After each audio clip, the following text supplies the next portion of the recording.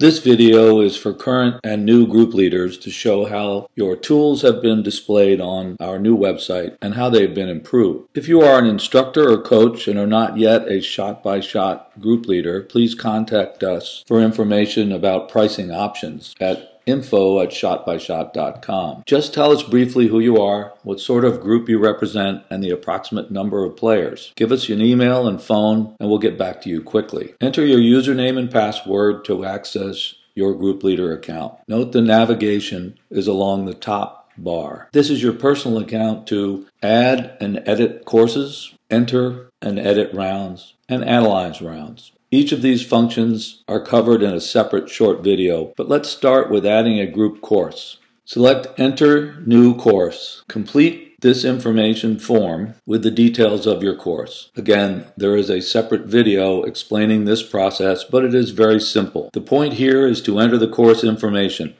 Add multiple T's, provided that pars for each hole are the same. Check the group course box and save the course. The course will appear correctly in the course list of each of your group members, regardless of when you add them to your group. One of our new features is the group course icon. This will clearly indicate to your members that it is a group course that you added. Further, only you, the group leader, can edit or change it. Now let's look at your admin tools. They are Group Profile. This describes your group and the number of players you have signed up to add to your group. Your member list, you'll use this a lot. And the Create and View player ranking reports. Let's start with the section that you will use the most, the members list. This is where you go to add new players, view their activity, and analysis. Your members will be listed in alphabetical order. This envelope icon or mail icon will send a welcome email to your member. That is, provided you have entered the correct email address. The password icon will send the member a reminder of their username and password. To access the player's account,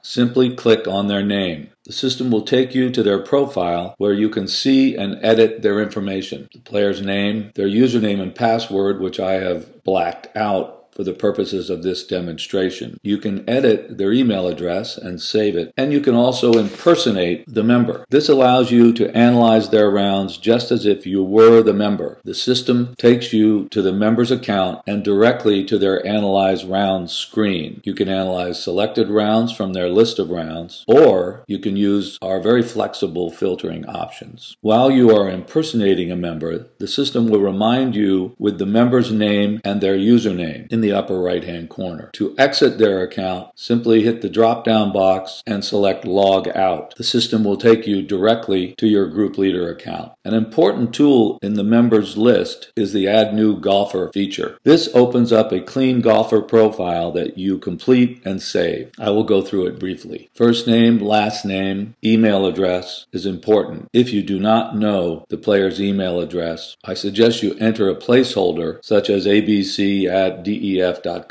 You can edit it later and resend the welcome email. Username and password. This is not a banking system. I suggest that you make them very short and simple, something that your member will easily remember, and make them the same. For example, I might assign myself Peter S.